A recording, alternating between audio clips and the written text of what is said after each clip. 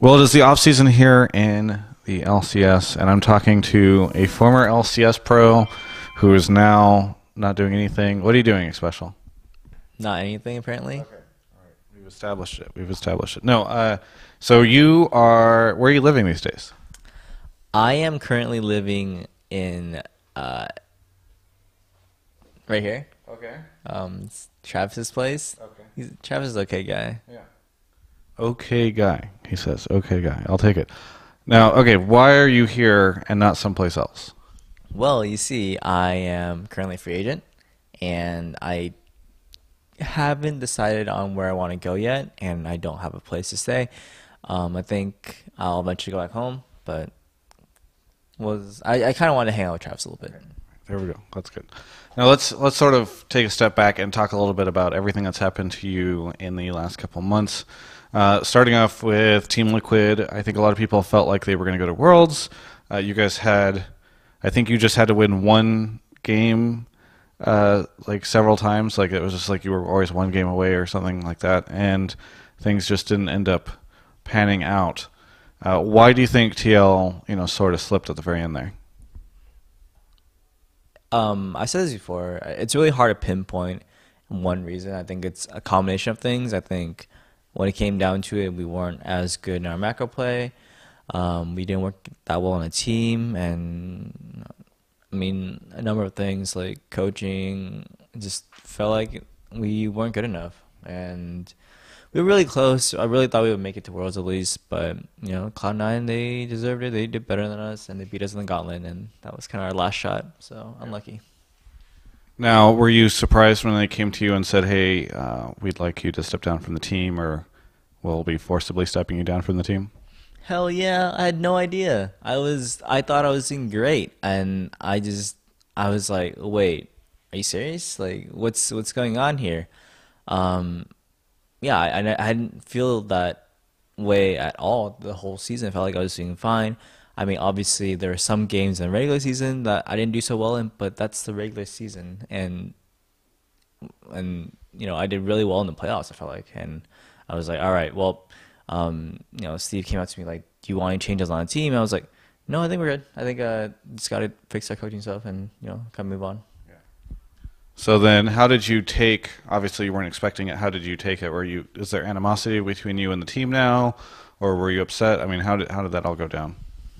I think it's very reasonable to be very upset or reasonable to be angry as well, but I don't think that's needed. I think that, I mean, it is a team in the end, and I felt like, if they actually think that this will benefit the team, then what can I say as one of the members? Especially since it's myself, I can't be like, well, I think I myself will be the best fit for this team. I can't say that. Obviously, I have to go with my teammates, and some of my teammates supported me. Some of them were neutral, some of them didn't, and so in the end, I was like, YOLO, yeah, it's fine, whatever. Let's go somewhere else. And I had an opportunity to play for TLA, the challenger team.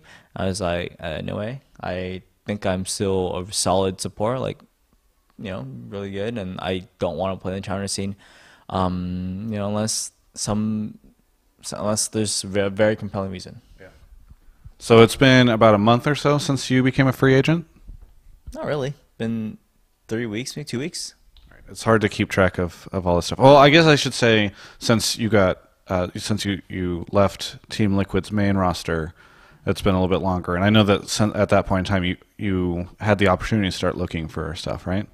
That's true, but I wasn't really free agent until the last 2 weeks, just because of how contracts work. Like I wasn't actually officially off a contract until 2 weeks ago, so that's when I would consider myself a free agent. But yeah, I guess the news has been out for a little bit longer than that.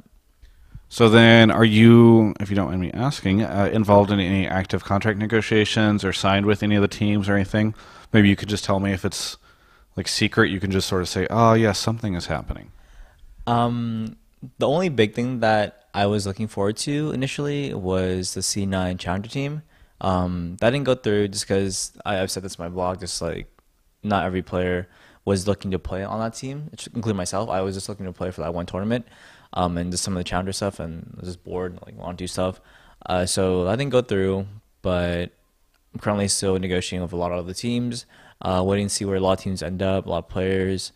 Yeah, I mean, being a free agent is weird. Yeah. Usually, when I think about sports, it's like, oh, like the player just sits there and get their agent and whatnot. But here, I'm like, hey, Jack, like, you're free to talk tonight, that sort of thing. So I feel really scared sometimes because I'm talking to these like the owners of orgs, and I'm like, hey, I'm a free agent, guys. Right. Like, are you guys free? That sort of thing. So I've just been doing that the whole time. It's a little intimidating to have to like go ask for a job or look for a job. Yeah, I mean, it's because not always it's a job opening. It's like, hey, like, would you hire a dishwasher sort of thing? It's like, do you have a job opening here? I don't really know. Like, what's going on here? Yeah. Now, so you got that going on. What are your like? What are you looking for? You said you're not interested in challengers. So are you just looking for any LCS spot, or are you looking for something specific?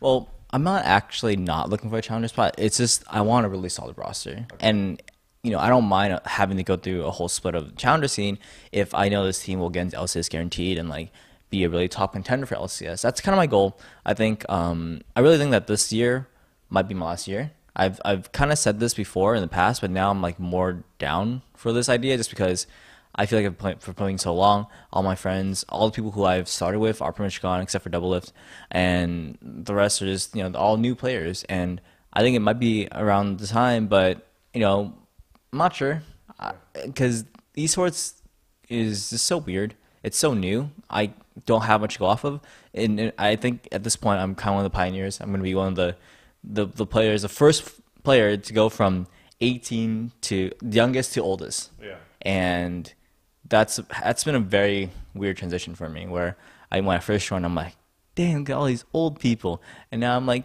dang, I'm an old person. Yeah. So that is definitely weird for me.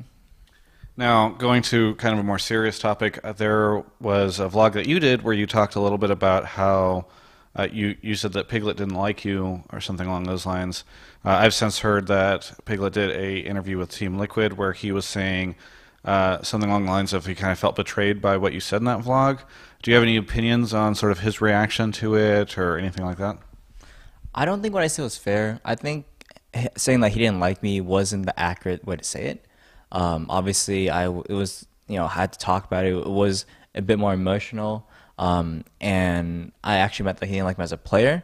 But at the same time, like the whole time, I didn't really get that feeling from Piglet. I didn't know he didn't like me as a player. I had gotten along really well with him. I thought that we were doing great as a bot lane. Felt like we were one of the best bot lanes in NA. We pretty much never lost a lane in the whole season, the whole regular season or the whole split of summer. I mean, we lost some games in the spring, but like I felt like in the summer we were always either even or ahead, and I felt like we were doing really well. And for him to be like, hey, I don't want to play with this guy, to me I felt really betrayed. Honestly, I felt like I had no idea. I felt like if that was such a big issue, you should have come and talked to me, make sure I understand. But it's hard to not take it as he doesn't like me if he didn't take the effort to try to keep him on the team, right? Like, say you like somebody, you will try your best to keep him on the team.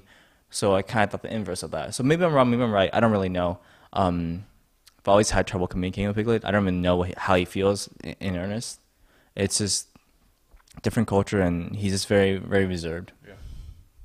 And so kind of finishing up the interview, what are your goals for this year? Like if this is really going to be your last year, you're looking at maybe a challenger team that could get into the LCS for summer or, an LCS team, but what would you really like to accomplish in your final year? Well, this might not be my last year, to be fair. I said that, but I want my last year to go off of a bang. I want to stay. I want to do well. I want to accomplish one of my goals, which was to do well at Worlds. I haven't gone to Worlds in the past. Is that going to be an issue? No. The air conditioner just turned on, but it's fine. The mics are very sensitive. We don't even need to edit this part. Sorry. So I was saying, I haven't gone to Worlds in the past few years. I really want to go back there and do well. I see Origin, I see Fnatic, I see these teams with players who have been around for so long, and I want to mimic them. I want to be like them, or even in some case like Darius, who did really well for this whole split, and he's gonna end up with a pretty big bang.